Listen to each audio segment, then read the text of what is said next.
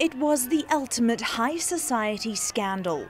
The beatdown of one of New York's most famous bad boy rappers. Beyonce, everybody resembles a Ural sheep, and I'm conversing with individuals who are fixated and blind, very much like it's so moronic, it's so oblivious, it's so uninformed. She's one issue since it was dumb and rude, and she ought to have essentially connected. Beyonce might have taken her move.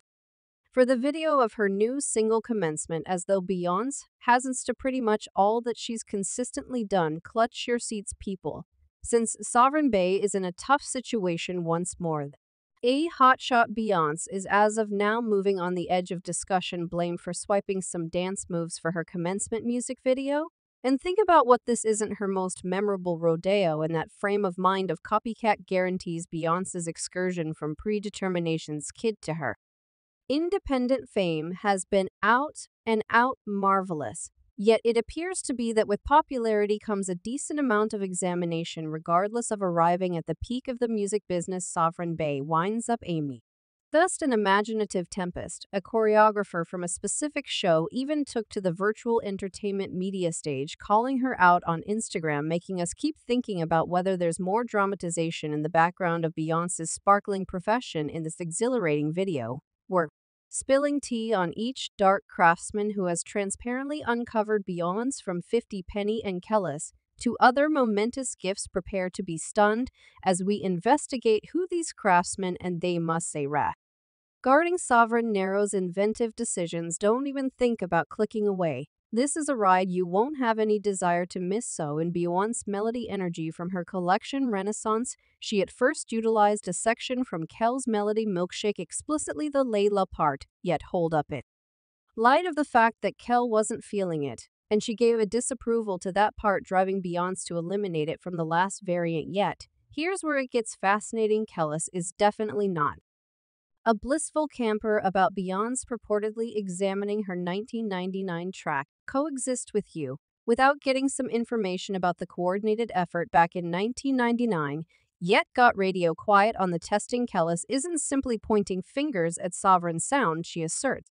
Beyonce replicated her before alongside numerous different craftsmen, not just with Beyonce, in light of the fact that by the day's end she examined a record. She's duplicated me before she's done as such previously, so of numerous different craftsmen. Envision Kel's learning about the example through a fan's complimentary label on her cooking account. As opposed to feeling respected, she was stunned and vexed, communicating disillusionment in the discourtesy and obliviousness from all gatherings included. Kellis is yelling from the housetops about the absence of correspondence and respectability in the music business, asserting a few people need soul and misdirect everybody around. As per the title, the credits for the track don't specify Kellis. Everything revolves around Hugo and Williams, the vocalist turned culinary expert. Clues at a few not so cordial terms with Williams, conceivably why she got left off the credits. And hang on, there's one more craftsman in added in. Robbins got an amazement when Beyonce tested her track Show Me Love for the melody Break My Spirit. Dissimilar to Kellis, Robin S. takes a more good position, expressing gratitude toward Beyonce openly for perceiving her work. Discuss two distinct responses. So what's that? Focal point. Beyonce's 7th studio collection had fans as eager and anxious as can be. Nevertheless, Kellis and Robin S. are asserting there were no authority contracts set up. Kellis goes similarly as saying it's anything but a collab. It's directly up burglary with this dramatization. A touch more tender loving care and less embarrassment would be pleasant. Kellis is in any event dropping recordings on IG to make sense of her side and why she's inclinations set off. So still all realities okay yet.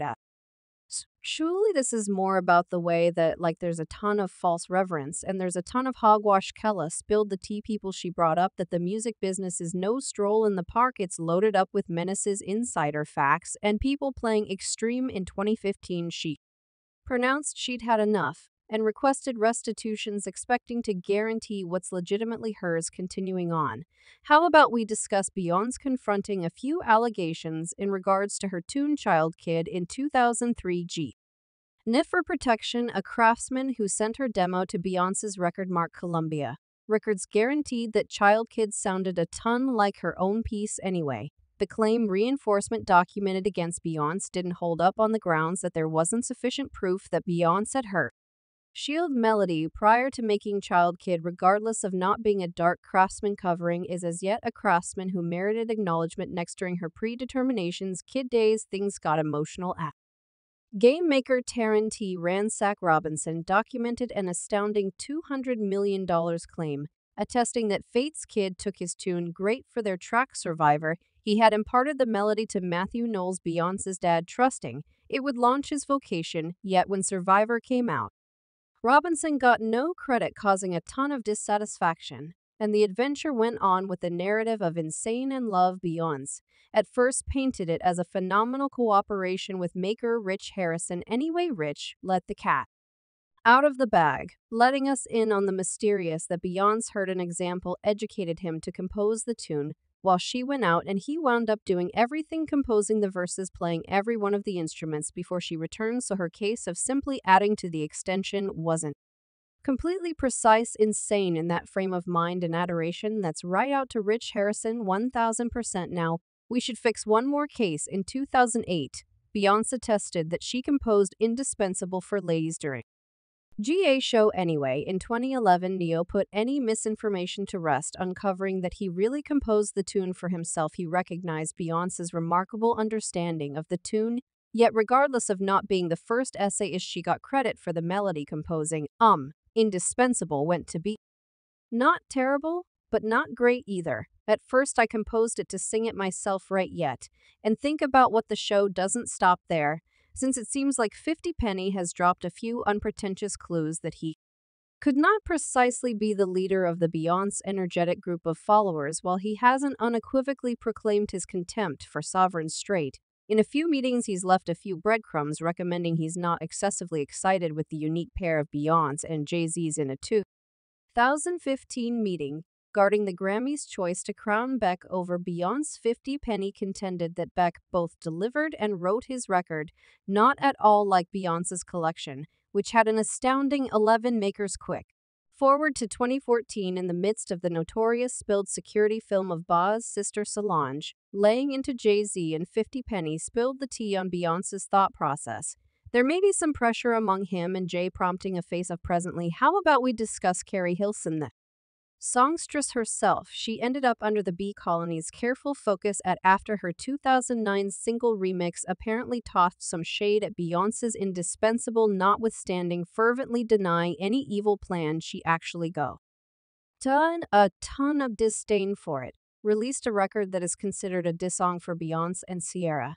Is that genuine? It's viewed as that, yes, Polo had no things got hot at the Spirit Train grants when Hilson wondered whether or not to hold a magazine highlighting Bey and Jay on the cover. Even years after the fact, the straight was all the while humming with torture over the supposed circle. And afterward, there's Keisha Cole, one more name in the R&B domain who wasn't precisely bowing to over a narrows when Beyonce dropped Secrets for Neil. And I've been on cold